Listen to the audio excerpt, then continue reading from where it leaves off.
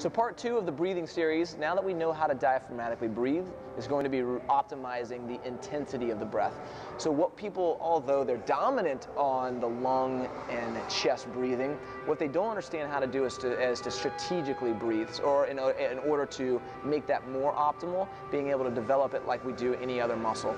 So being able to inhale bigger to increase oxygen input, and to be able to exhale bigger to increase carbon dioxide or waste or toxic output. So that's what we want to do. Cleanse the blood through our exhale, cleanse the blood through our inhale. If we can get more in and out, we're going to be much more effective. So let's treat it like a muscle. Let's treat it like we should to develop it. Here's an exercise to be able to do that. We call it ladder breathing, okay? Basically, you're going to be working to inhale as much as you possibly can into the nose and exhale as much as you possibly can out to the mouth at a count that continues to progress or regress. So from a ladder standpoint, we're going to go from 1 count all the way up to 5 count and then back down to 1 count. Now, you should take that on a count, not necessarily a second, and you should really increase the maximum amount of work that you're inhaling throughout the entire number count, and exhale. Do the same for the exhale. Increase that amount that you're exhaling all the way through the count that we're actually working for.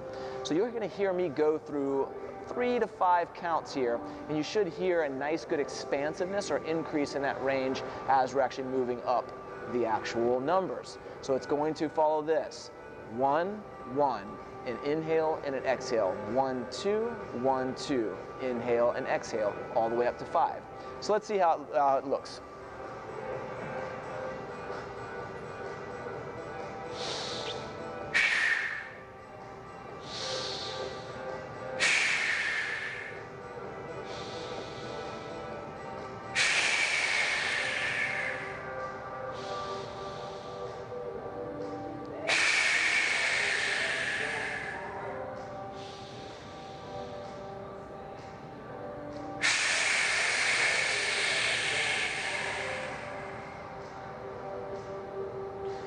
So what you would see there is my effort at being able to increase all the way through the count and exhale all the way through the count.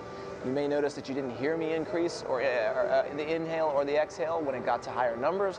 That's just because I'm working to continue the movement, but may not be as strong in those patterns. Try it out.